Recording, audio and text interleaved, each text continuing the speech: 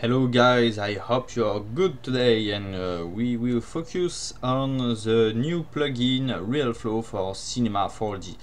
We will now today to do a crown. There is already videos on the official Realflow and another YouTube video, but I will do my own video to show you the possibilities of this plugin, and because it's very in the mood to create image like that or image like that you can find on our Instagram,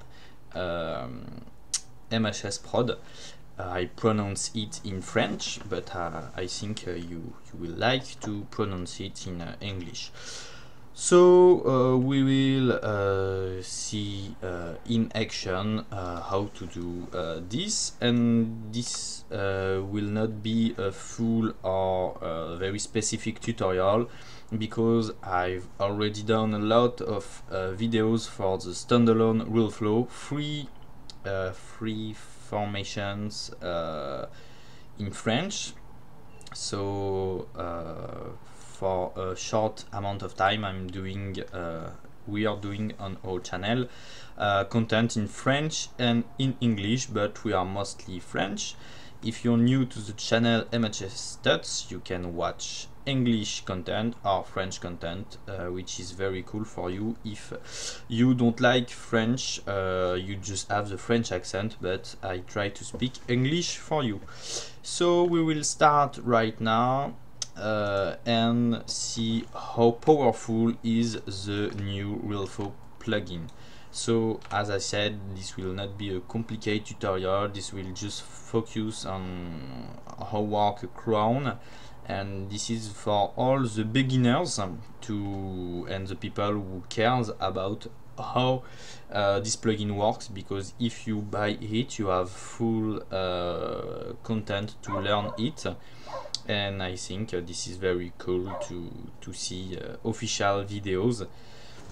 So we can start right now just to see how to create a little scene. So in Realflow we have the scene option, which is similar to the Xparticle XP system, which is very nice because you have all the hierarchy with all the elements, and this is very nice things because everything is inside C4D. And when for example you will create an emitter, this emitter will be just added in the scene, and the fluid will be created. The fluid is linked to the emitter, and you have default setup, which is not so bad. And when you create, for example, a mesher, the mesher is linked to the fluid. So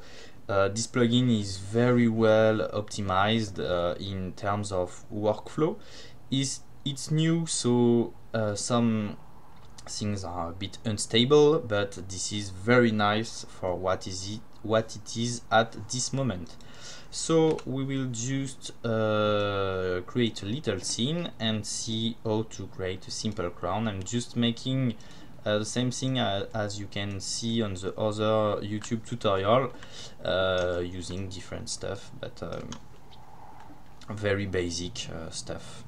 So I will create this small sphere, and I will use an emitter called fill emitter. I do this because this is an option to show how the fill emitter work, because you can use the sphere with directly the Realflow collider tag and make a collision with the sphere. But with the emitter I can drop any object and have it filed by particles, which is really nice, because in the standalone, when you want to use more complex objects like for example this, or model the shapes, you need to export an OBJ and then do the stuff in the standalone and then put it back in C4D. Right now you can do it all in C4D, so I love the way it works.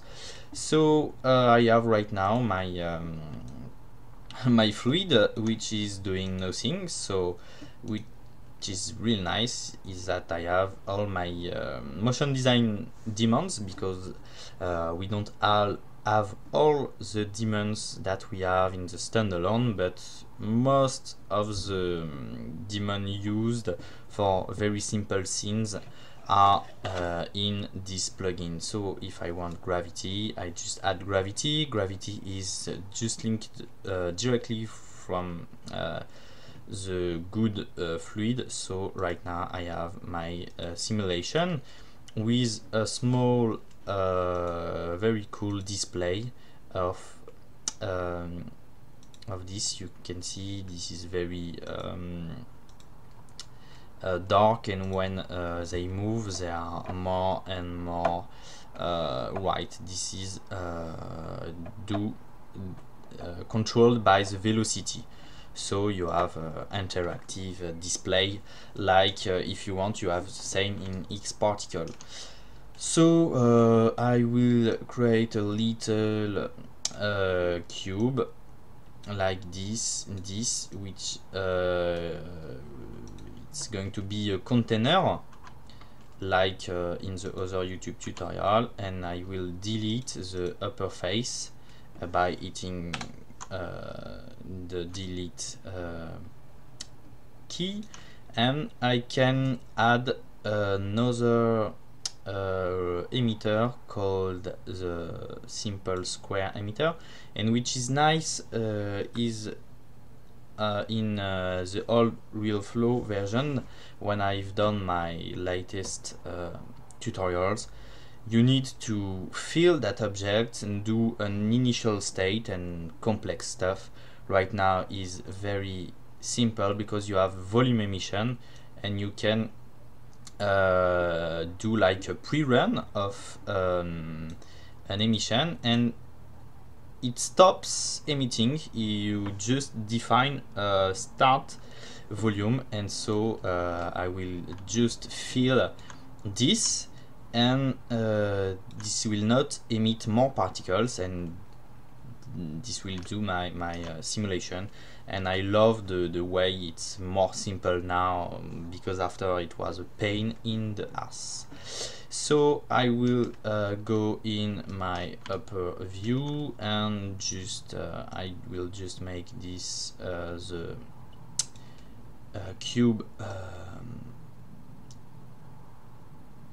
size, and then I will go here and here, and go here, go at the beginning, and as you see this will a bit too large, so I will just go 30, and I will right click on this and add a collider. And now if I run my simulation, so I will just have a bit less volume emission, and now when I run my simulation, as you see, the particles interact, and this is very nice. I have a bit too more volumes, because maybe some particles are going from the surface, but that's not a really big problem from that moment, and for what we are showing today. So you have these cool effects,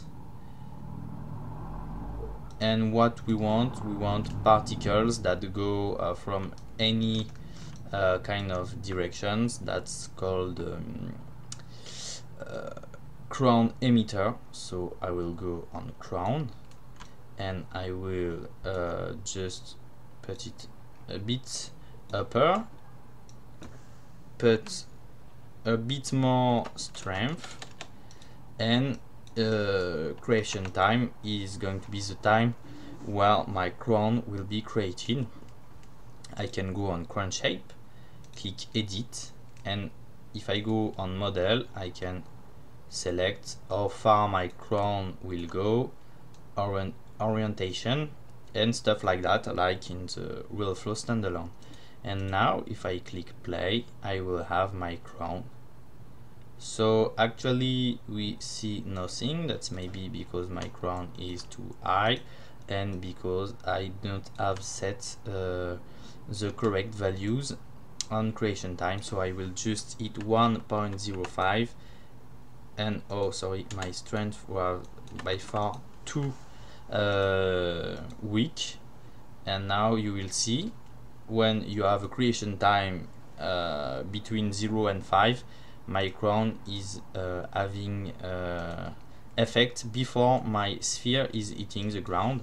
So I will take, for example, 1.02, and it's going to be better. And now you see my crown is happening a little bit after the collision, and this is a very nice crown effect, maybe a bit too large, but we will not focus on how to fix it, because in simulation, when you know how to do it,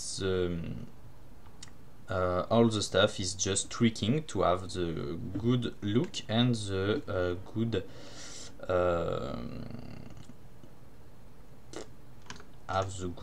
looking you want. So if you want a different shape, just go here. If you want different surface, different spike count, width, if you want a smaller crown, that's all the things we can do in with that. So that's cool. So we will now focus on a bit of meshing. It's very simple. You just go on mesher, and you have a default mesh which is very nice to watch what your simulation looks like. When you are doing complex stuff, I invite you to go to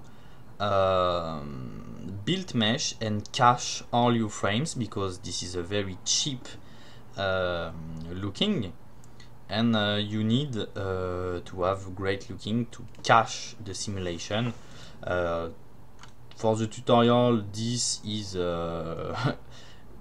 nice, but for real you need to go to medium height, play a bit with thinning, relaxing, and build mesh. So when you click build mesh, you will have a mesh cached. So you will have very longer simulation, but a lot more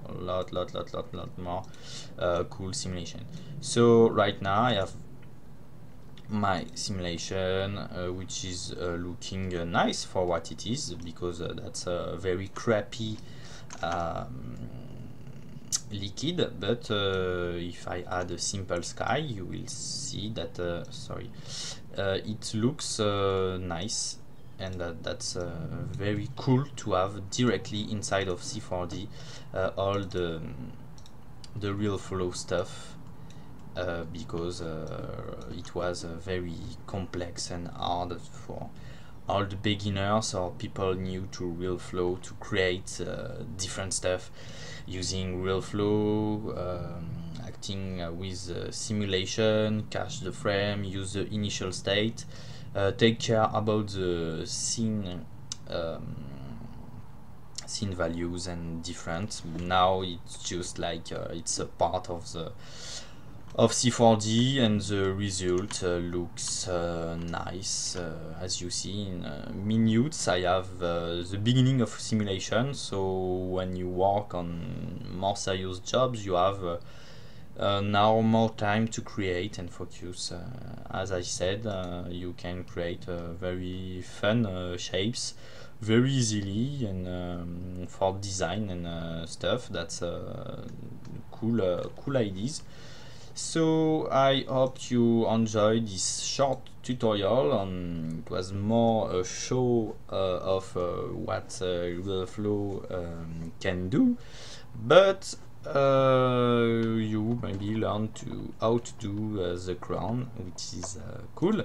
I invite you to join us on our personal Instagram to have different renders, and maybe you will have questions on picture, how we have done, for example, that.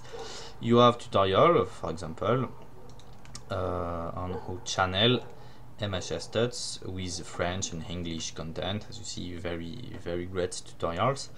You can join us in the motion designers community Facebook group. This is mostly a French group, but you have English people, and you can talk, share work.